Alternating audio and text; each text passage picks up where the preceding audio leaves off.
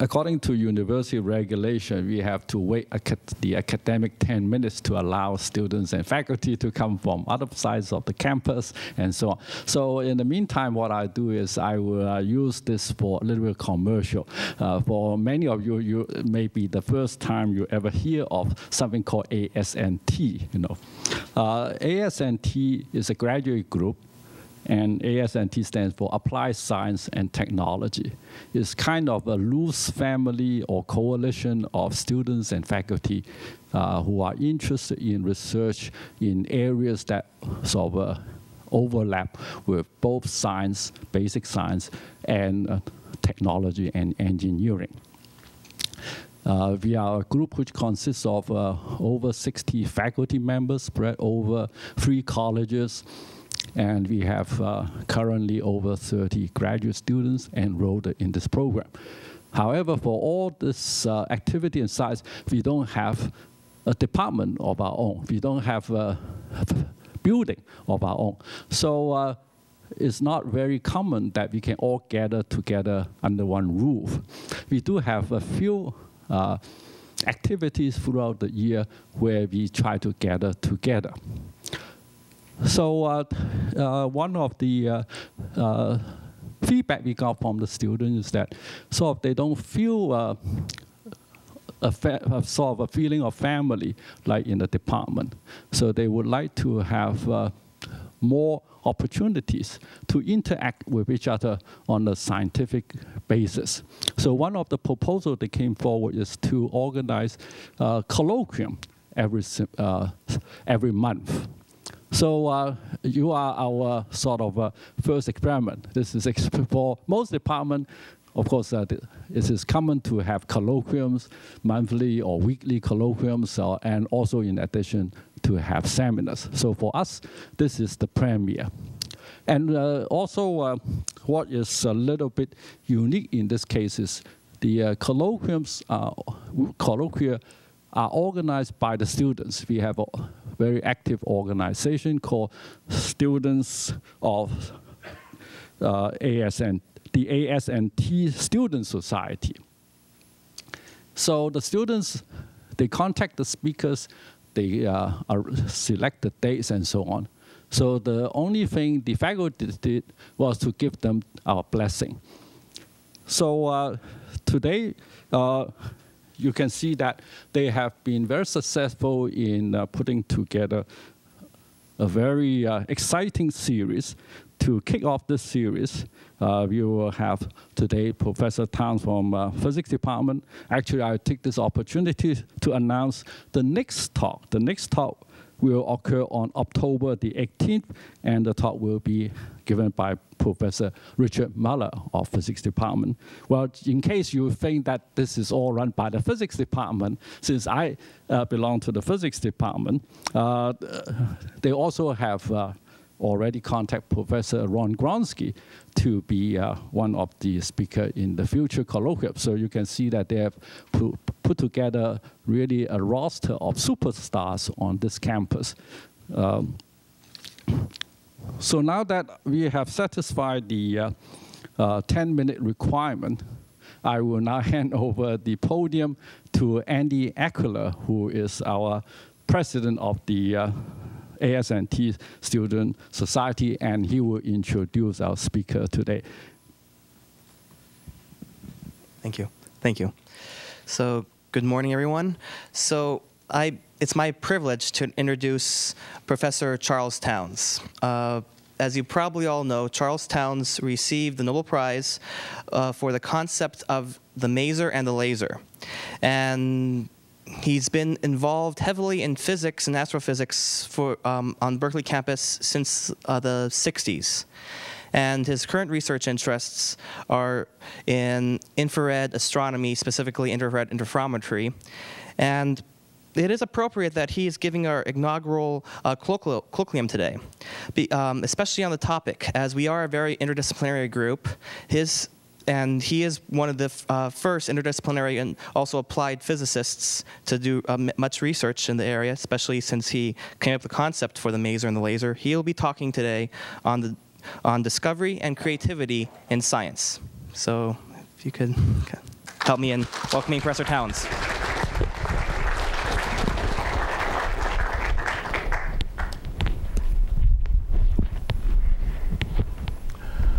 Oh, thank you. I'm very pleased to be here with you.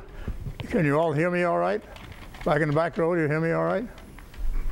Okay, good. Well, I'm going to talk about discovery and creativity and new ideas. Where do new ideas come from? Well, the things we don't know yet. And they frequently come in surprising ways.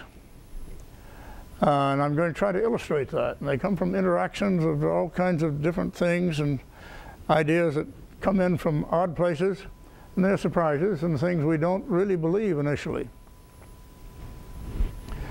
Now, I'll illustrate this in part with my own experience, but also from other people's inventions and ideas. I was a student, graduate student at Columbia University, and I thought, of course, the university is a place to really explore science and do the right things. But this was in the 1930s, and there just weren't any jobs in universities. But Bell Laboratories offered me a job, and my professor said, oh, you should take that. That's Bell Lab's a good place. Oh, I didn't want to go into industry. I wanted a university where we could have new ideas. Well, okay, but they gave me a good salary, and it was the only job offer I had, so I went to Bell Labs. Now, Bell Labs also was willing to let me just do physics, of all things, for a little while, but then the war came along, and we all had to work on trying to help in World War II, and so I was assigned to do radar. Oh dear, I had to do engineering. Is that creative? I wanted to find out new things. I had to do engineering. Well, okay, so I learned about microwaves. I learned about microwaves and did engineering, and I learned a lot of things that are very important to me. I hadn't realized that. One thing that the radar found out was that there were water molecules that absorbed microwaves. 1¼ centimeters absorbed by water vapor in the atmosphere, and that spoiled certain kinds of radar. And I looked at that and interested. And after the war, I said, hey, well, that's something I might study. I might try to, it looks like you can do spectroscopy with microwaves of all things, get very high resolution, get very good information, very precise information about molecules and the nuclei that are within them. So Bell Laboratories fortunately let me do that, studied microwave spectroscopy. Was that of use from the point of view of engineering or applications?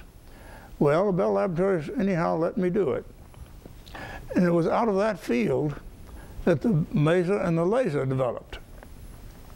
Now, of all things, would you expect a strong light source to come out of the study of microwave spectroscopy of molecules? But that's where it came from. There were 3 independent ideas about lasers and masers. One of them was the Russians, and they were doing microwave spectroscopy of molecules. And one of them was a guy at the University of Maryland, he didn't have very strong ideas, but he was also working in the field, and he had some idea. And let me illustrate now how that came about. I was doing microwave spectroscopy at centimeter wavelengths, and I wanted to get to shorter wavelengths and millimeter wavelengths. Well, we could make klystrons that maybe went down to a few millimeters. Couldn't get much shorter. I wanted to get on into the infrared and have oscillators in the infrared to get very high resolution then and do better spectroscopy in the infrared, down below a millimeter wavelength. And I worked on that. My students tried various ideas of mine. They didn't work very well. And the Navy knew I was interested, and they made me chairman of a national committee to try to examine how could we get to shorter waves, how could we get oscillators at shorter wavelengths. And we toured all around and tried to find out ideas, and none of them. And the last meeting we were having in Washington, and I woke up early in the morning worrying about it. We hadn't been able to get anywhere. I went out and sat on a park bench. Now, why hadn't we been able to get the right idea to get short waves? Thought about this and that. Well, of course, molecules produce short waves, but I always knew that. But to produce very high intensity, you had to heat them up very high. Had to heat them up so hot that they would fall apart. And oh dear. Well, Yes, molecules could oscillate at those wavelengths, but they couldn't produce much energy. I thought about, hey, wait a minute. They don't have to be defined by a temperature. Molecules can be an upper state and a lower state, and the difference between the populations depends on temperature, but they don't have to be defined by temperature. In the laboratory at Columbia University, where I was working, some of my friends separated molecules in a molecular beam. You could send a molecule in a molecular beam and deflect the molecules in one state from those in another state, select them into separate states. Hey, wait a minute, we don't have to be defined by temperature. You can pick out molecules in a high energy state, and then the amplifier, oh, wow, hey, wait a minute, maybe that's it. And I quickly pulled out a pad of paper and wrote down some equations, and of course I was familiar with how molecules worked and the spectroscopy of them. Wrote down, hey, looks like it'll work. Well, I was a little uncertain about it, so I never mentioned it to anybody. At the meeting, we closed off the meeting, we didn't have any ideas. I went back home and I wrote it down in my notebook. Yeah, it looks like it'll work. And pretty soon I got a student who was interested and willing to try it. Now I decided to try it first in the microwave region because I had a microwave equipment, and that was the first place to try it. So we tried it first there, and the idea was to send molecules in a beam, put an electric field to separate them out, pull out the ones in a high energy state, and then put them into a cavity where they could then produce energy, and the cavity would reflect the energy back and forth across the molecules and rob the molecules of the energy, and we would have an oscillator in the microwave region produced by molecules of all things. Well, I had worked on this for, a year and a half or 2 years. The chairman of the department, Professor Cush, came in with Professor Robbie. Now, Robbie had been chairman, and he already had a Nobel Prize. Cush was to get a Nobel Prize. They were smart people. They came to my office and said, look, that's not going to work. You know it's not going to work. We know it's not going to work. You're wasting the department's money. You've got to stop. Well, fortunately, I had tenure then. I was an associate professor. They couldn't fire me. Now, that's one good thing about universities, you see. Once you have tenure, you can't be fired just because somebody doesn't agree with you. If you do something immoral, yes, you can be fired, but not just because somebody doesn't agree with you. So they couldn't fire me. I said, no, I think it has a reasonable chance. I'm going to continue. Oh, well, they marched out of my office angrily. Well, about 4 months later, my student, Jim Gordon, dashed into my classroom. I was giving a lecture. He dashed into class. Hey, say, it's working, it's working. Oh, boy. Well, so the whole class went out in the laboratory to see it, and it was working. He had oscillations produced by molecules, and so great. That was the first one, and my students and I tried to figure out what to call it. Well, we picked out the name MESA for microwave amplification by stimulated emission of radiation. You stimulate the molecules and you give up the energy. Microwave amplification by stimulated emission of radiation, MESA. And of course, laser is light amplification by stimulated emission of radiation. My students thought of laser too, and also erasers for infrared amplification by stimulated emission of radiation. Well, we never use that word. Or gazers for gamma rays amplification and so on. But anyhow, that was the origin of MESA. My student and I thought it up. Well, we had to find a name for this new device. Well, now, just to show you, you see how new ideas have their difficulties. A few months later, I happened to be walking along the street in Europe with Niels Bohr. Niels Bohr is a famous scientist. I trust you've heard of him, the Bohr atom and all this. Niels Bohr, a very great guy. And he said, well, what are you working on? And I said, oh, I've got this oscillator. By the molecules give up the energy, and we've got very, very pure frequency in the microwave region produced by the molecules. Oh, he said, oh no, that's not possible. No, you must misunderstand something. No, that can't be. No, I said, oh yes, we've got it working. Oh no, and I said, yes, we've got it working. It has a very narrow frequency. I think he was thinking of the uncertainty principle. The molecules go through the cavity in a finite time. The uncertainty principle says they have to have a bandwidth. No, they're much narrower, and that's the reason because it's a collection of molecules, not a single one. In any case, he said, well, maybe you're right, I don't know, and I don't think he ever believed me. Now, Another case, John von Neumann, another famous scientist, excellent scientist, and I was at a cocktail party at Princeton University, and von Neumann asked me, well, what are you doing? I told him I had this oscillator that very pure for. Oh no, that can't be right. No, you misunderstand something. No. I said, yes, we've got it. No. Well, he went off and got another cocktail, and about 15 minutes he came back later. Hey, you're right. Well, now, you see, new ideas are frequently ones which people cast off. We have roadblocks in our thinking. We think along certain particular ideas. I had been thinking along particular ideas. I believed in thermodynamics, and thermodynamics says, oh no, molecules can't produce more than a certain amount of energy. Well, that's assuming the thermodynamics applies, which it doesn't if you don't have a temperature. You have a selection of molecules not represented by a temperature. So we have these roadblocks. Now, to illustrate these roadblocks in a still another way, airplanes. Airplanes, of course, obviously airplanes exist. They were invented some time ago, and they exist. We know, everybody knows airplanes fly, but Lord Kelvin, in the very last part of the 19th century, Lord Kelvin, a wonderful British scientist, that's why he became a lord, he said the following, this is a quote, he says, heavier than air flying machines are impossible. Now, not only he, but Lord Rayleigh, another very famous British scientist at that time, last part of the 19th century, Lord Rayleigh says, quote, I have not the smallest molecule of faith in aerial navigation other than ballooning. Balloons, of course, can be lighter than theirs, they can go up, but anything heavy than that, well, no, of course, those can't work. Good scientists, convinced. Well, in 1903, the Wright brothers, they maybe didn't know enough physics to know it couldn't be done. The Wright brothers flew an airplane, up it went. From then on, everything was changed. Now, another case of radio astronomy. When I was at Bell Telephone Laboratories, Jansky had just found radio waves coming in from outer space. Jansky was an engineer. He had just been measuring noise, and he found this radio waves coming in from outer space. He wasn't looking for them. He made a terribly important, very, very important radio astronomy discovery. And when I left Bell Labs to go to Columbia University, I fortunately got a job at Columbia University after I'd been working in microwave spectroscopy.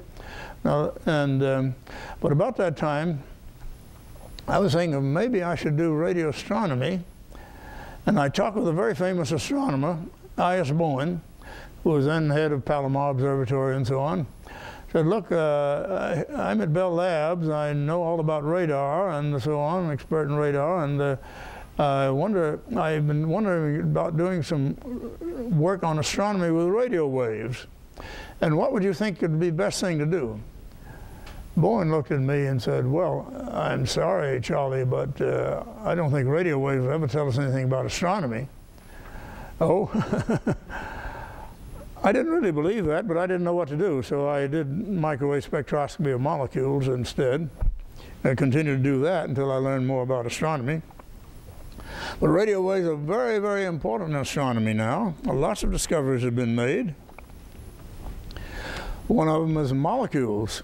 We found molecules in outer space with radio waves. And again, just to show you how we have roadblocks, when I came to Berkeley back in the late 60s, I thought, well, I'd like to look for molecules in space with radio waves. I think there should be some, and we can detect them with radio waves, with microwaves. And I talked with George Field, who was then head of the astronomy department here, and a very famous astronomical theorist. And I said, you know, I want to look for microwave, I want to look for molecules. Oh, you shouldn't do that. That's a waste of time. No, they can't be there. I can prove theoretically that molecules can't exist in space. They fall apart. They can't be there. Oh, well, no, I want to look anyhow. No, it was crazy. Well, Jack Welch, an engineer here, was willing to help me out. And he had some radio antennas, and we looked. and we found ammonia. A student of mine, Al Chung, found ammonia in outer space, oscillating, rather not producing waves in the microwave region, about 1¼ centimeters again.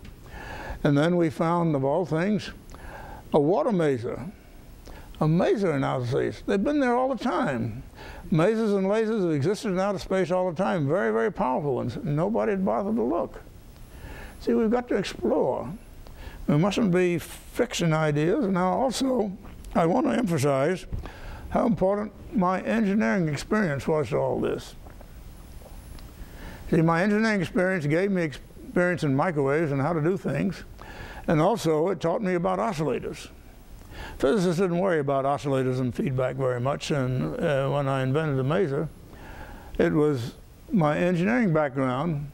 It was enormously helpful in understanding how to do feedback and how to make a feedback oscillator and so on. So the interaction between different fields is very important.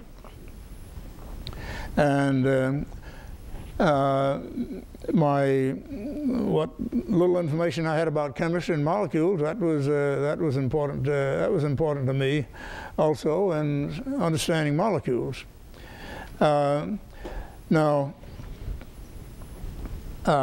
this interaction is enormously important. Unfortunately, the fields of physics and engineering are getting closer together, and the different fields of science are getting closer together. Biology and physics are getting more closer together now, and that's very important. Biology is becoming more fundamental, and physics and chemistry are going to contribute a very large amount to biology. So the interaction between different fields, the willingness to explore, our openness. Now, we want to be open in our thoughts and be willing to try new things. We've got to be thoughtful, though, not waste our time on things that are wrong. So we want to understand as much as you can, understand as much as you can about different fields, get experience in fields that other people haven't had, so on, and mix the fields together. Particularly, I think engineering and science mixed together are very important, both to science and to engineering, as you can see from the field of lasers. Now, let me talk a little bit more about how lasers came about. You see, we had been working on microwaves, masers, for some time. Nobody was interested in the maser when I was trying to build it. But once we built it and had it working, everybody got excited. It was a very exciting field then. A lot of people worked in the field. It became so exciting that lots of papers in the physical review. The physical review editor told, well, you know, I'm getting so many papers on masers, I think I'm going to just have to turn down any further papers on masers. We've got too many. Everybody's working on it, but nobody was trying to produce lasers at shorter wavelengths. They thought, oh, well, no, that can't be done because, you know, the molecules fall down from upper state to lower state very much faster at shorter wavelengths, and you can't get them up there and so on. So no, you can't do that, and we can't have a resonator at short waves either. You can't build a resonator like we did in the microwaves, a little cavity at short waves, and so on. Well, but I wanted to get to shorter wavelengths. So after the maser had been going, maser was first made in 1954. 3 years later, 1957, I said, look, I want to get to shorter wavelengths. I don't see how to do it. I've just got to sit down and figure out the best way to do it. And so I sat down and thought about it. Well, I felt, oh, wait, we can excite molecules and atoms. With intense radiation, we can excite them up to an upper state, and then maybe get more in the upper state than the lower state and amplify, and we'll put them in a little cavity. I think we can make a cavity much bigger than the wavelength, and okay, the waves will oscillate back and forth. They won't have a single mode, but at least we can get some oscillations. And so I wrote all this down.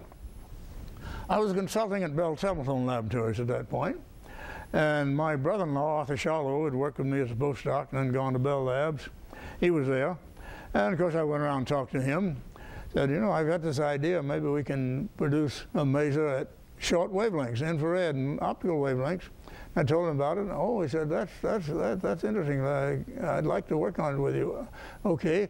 Well, he had the idea then of using two parallel mirrors as a cavity. See, I'd been thinking of cavities all the time with walls around them, and there'd be oscillation all right. With two parallel mirrors, you can get waves going straight back and forth, but if they go out, then they won't oscillate.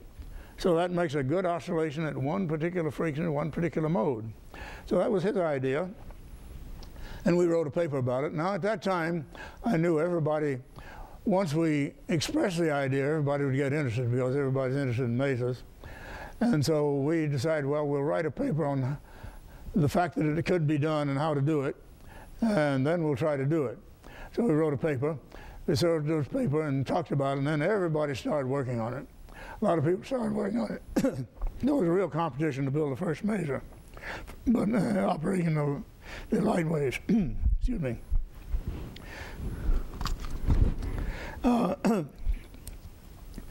I wanted to do it, but I was asked to go down to Washington at that time to advise the government, and I felt, well, gee, I have a kind of obligation to try to help out. So I agreed to go down to Washington for 2 years. My students were working, trying to build the first laser, but I couldn't help them out very much.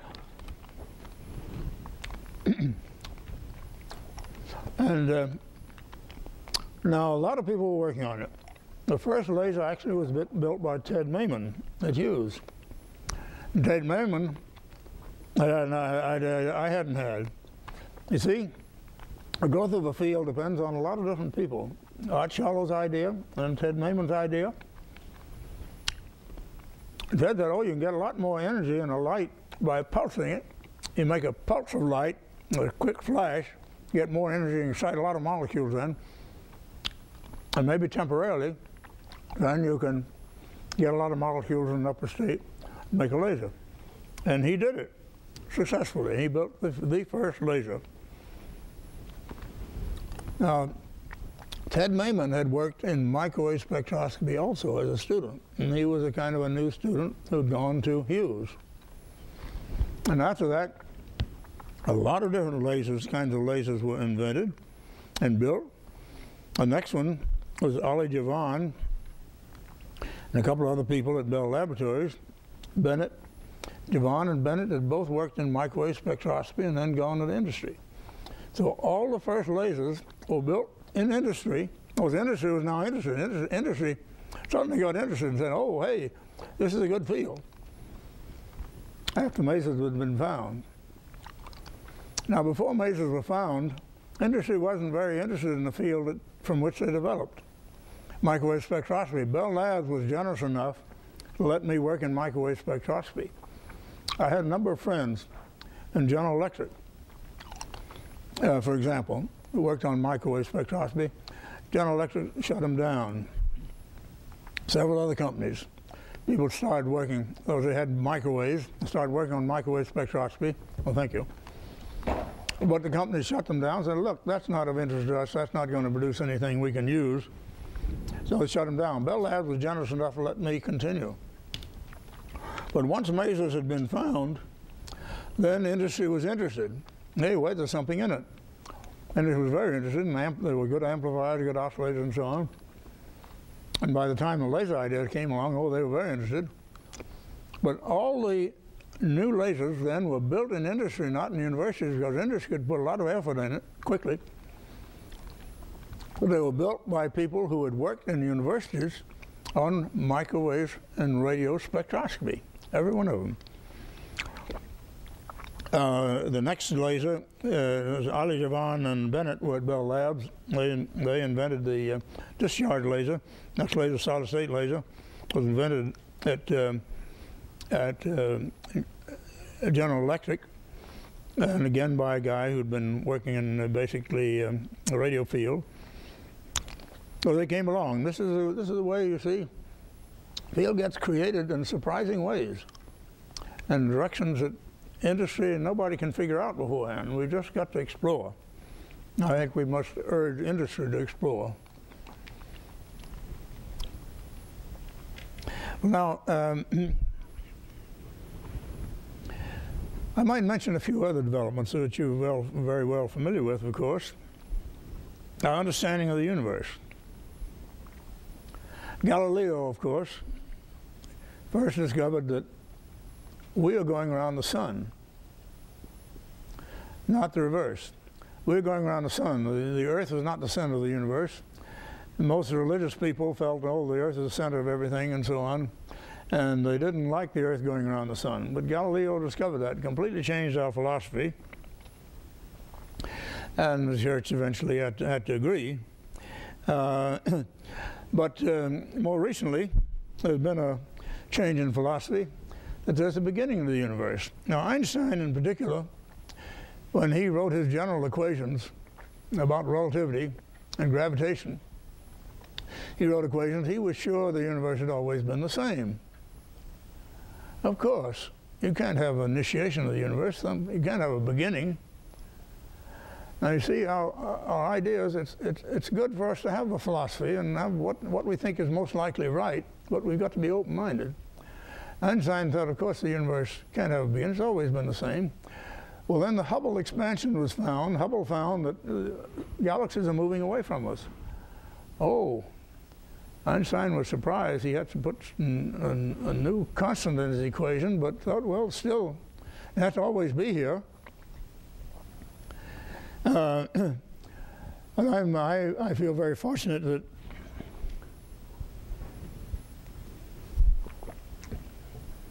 it was one of my students, Arno Penzias, and Bob Wilson, again at Bell Labs, who accidentally discovered the universe really had a beginning. How did that discovery come about? Again, completely in a surprising way. They were simply trying to measure noise. Now, they're using a maser amplifier. Arno had worked on masers, and they used a maser amplifier, and I'd asked him to look for hydrogen in outer space between galaxies which he didn't find. That's something I had him look for something, he didn't find it, but he wrote his thesis on it and did a good job, and he went to Bell Labs and continued to work on this kind of thing, looking in outer space, just to look at what noise was out there. And he and Bob Wilson found there was a small microwave noise continuum coming in from outer space, corresponding to a temperature of about 3 degrees. What in the world was that?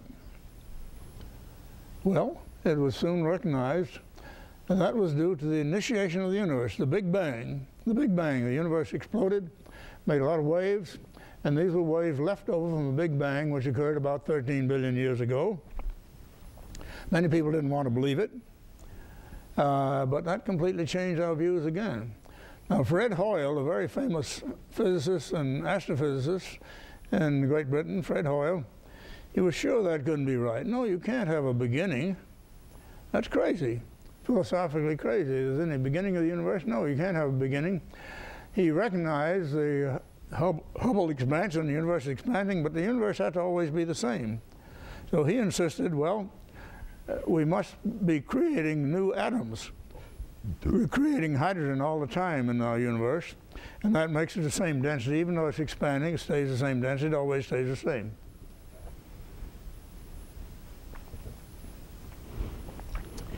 He worked on that idea for a long time, insisting that had to be right. Well, he wasn't right. I'm not sure he ever really completely agreed, but everybody else agreed, yes. The universe did have a beginning of all things. Now again, you see a complete revolution in people's thinking not just of simple people, but people, very sophisticated people, Einstein, Fred Hoyle, a lot of people. How can the universe have a beginning? We still don't understand the beginning very well. How can there be such a beginning? It, of course, has a great deal to do with our philosophical thoughts and our religious thoughts even. And so as we explore and find out new things, by accident, yes, you might say, Penzias and Wilson, that's a complete accident. They found this. Well, no, not exactly. They were looking.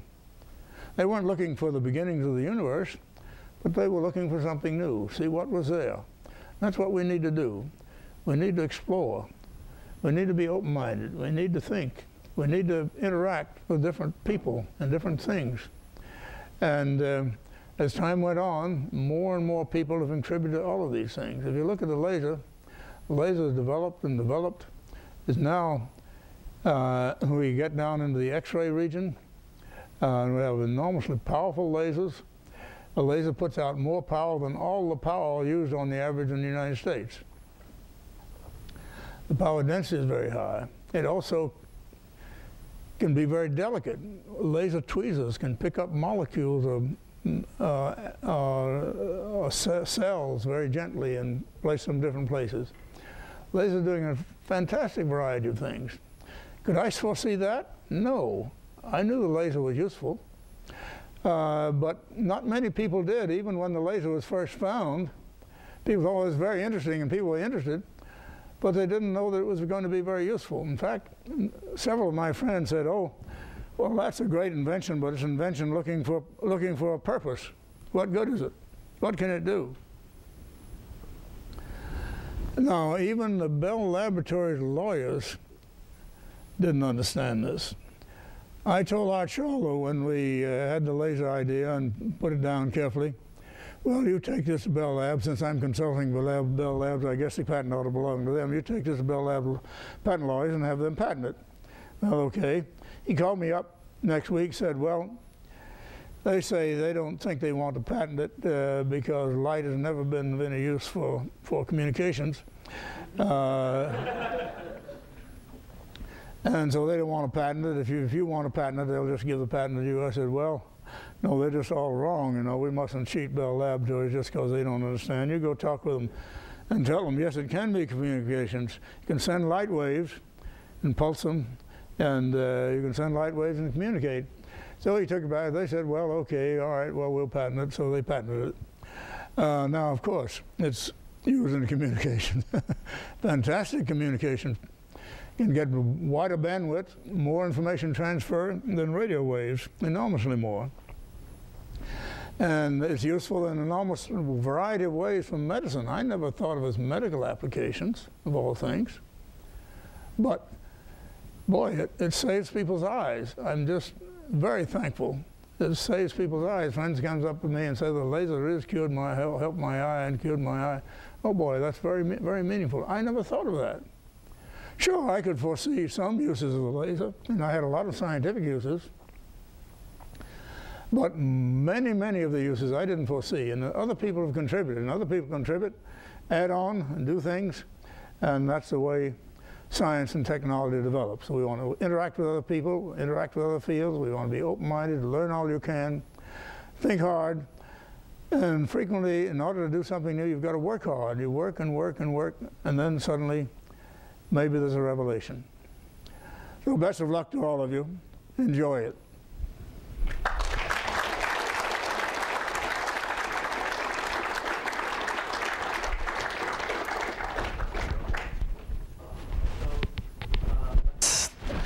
First, is there any questions? Any questions for Professor Towns? One. Charlie, I understand you are also a highly religious person. For those of you in the audience have never heard of the Templeton Prize, Professor Towns was one of the recipients of the Templeton Prize for his contribution to promote understanding between religion and science. So one thing I have always intrigued me is what is the source of the inspiration?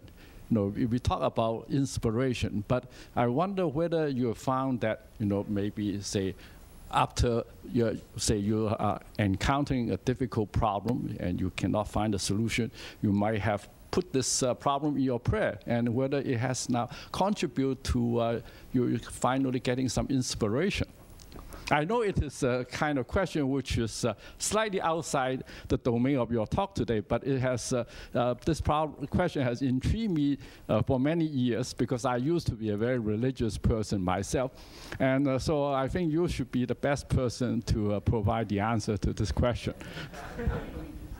That's a hard question to answer, but let me say, yes, I am religiously oriented, and I feel that God has given me a great deal and helped me a great deal, and I do pray for his help in my life and in doing science. And where the new ideas come from, and what makes a good life? Well, those are interesting questions, and I sort of sense an answer. I can't give you proof that yes, God does this and that, but I kind of sense that yes, he's been helping me, and I owe him a great deal. Thank you. Is there any more questions? Yes, and please state your name also. Charlie, it's Bob Dibble from Mechanical Engineering. First of all, a plug for your book. Everybody here, I believe your book's How the Laser Happened. You printed that about 8 years ago, Charlie? Is that about right? Yeah. Anyway, get that book. I was bringing my book here to this meeting for Charles to autograph. But as I got it, I realized it already has his signature in it, okay? So I don't know when that. Have you had a chance to read a book that's gone around the last 3 years called Pasture's Quadrant? No, I don't know that. Okay, I need to get that to you. It discusses of something we inherited. The book goes back and claims we inherited from the Greeks, and that is the notion that basic science is to be decoupled from the actual application. It's a topic that the National Science Foundation and other agencies in our government and other governments agonize over the last 50 to 100 years. Is, you know, to how much should we hand money to people with no expectations whatsoever that something good will come out of it, you know, sort of undirected money, as opposed to how much money should we hand to people when we clearly have a goal in mind. And I think your topic brushes into that. You sound like you were let to go with microwave spectroscopy at Bell Labs, with Bell thinking really no expectation where this may come. And of course, there's increasingly forces that say, you know, we have less and less of that kind of money available. More and more today, money is directed. Your comments. By the way, I will get you the book. Okay. Thank you. Well, that's a very important kind of question. Now, if people think science should be decoupled from engineering and applications, I would say, well, yes and no. Actually, it needs to be very strongly coupled, and it is, but support of it should not depend on our trying to foresee its applications. We should support science as exploration and discovery. And you see, Bell Laboratories was willing to let me do this. They were open-minded. They didn't think it had applications. But look what it did. It very much changed the whole communications world. Look what it did. And it meant something to Bell Labs in the long run. And I'm very appreciative of what they did. Other companies wouldn't do it. And I think our whole country and everybody is troubled by that kind of short-sightedness. If we don't see a useful outcome with certain kinds of science, we might say, well, we shouldn't bother to put money on that. We shouldn't support that. It won't have a useful outcome. But I think that's a great mistake. And we see over and over again that science, in the long run, in exploring things, develops new things and finds new discoveries, completely revolutionizes our technology and us and our living. So exploration in itself is exceedingly important to human welfare. In addition to being interesting philosophically and emotionally and so on, it's very, very important to human welfare, exploration in general, and trying to understand things. And I think it's very important for us to convince our politicians and our businessmen and everyone, keep giving them examples, and many, many. But it takes time. You see, the trouble is, some head of a company, he wants something that's going to happen in his time in office, which means within 5 or 10 years, he would like something to happen. And so he doesn't want to put money on something that's going to maybe do something in the future. But somebody has to do it. And it does take frequently more than a decade for something to develop. Frequently takes more than a decade. But maybe a couple of decades, 2 or 3 decades, and that's it. And so the country as a whole has a long lifetime, and we need to support it. Again, you look at the laser, you see, I began microwave spectroscopy in 1945. Well, the laser idea came along, the maser idea and the laser idea came along 6 years later, actual laser came along about 12 years later, the laser idea, and the real laser came along almost 19 years later. So, and even then people say, well, what good can it do? It's a nice invention, but what good can it do? Now we know. Enormous variety of things.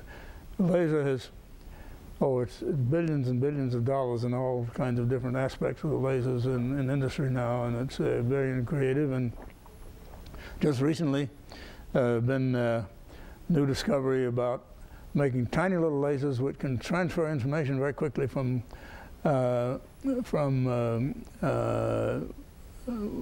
one small piece of solid state information to others. It's transfer of information very quickly. It's just coming along all the time. And billions and billions of dollars, and also lots and lots of science.